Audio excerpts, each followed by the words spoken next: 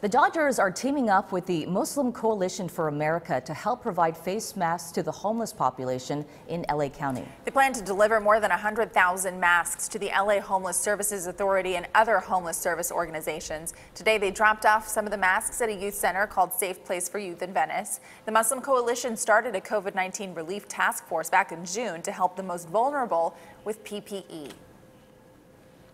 This is a deserving population. Everyone deserves to have a chance at being safe. You know, this is just a necessity. A basic need during this pandemic is a mask. Every person should have access to a mask.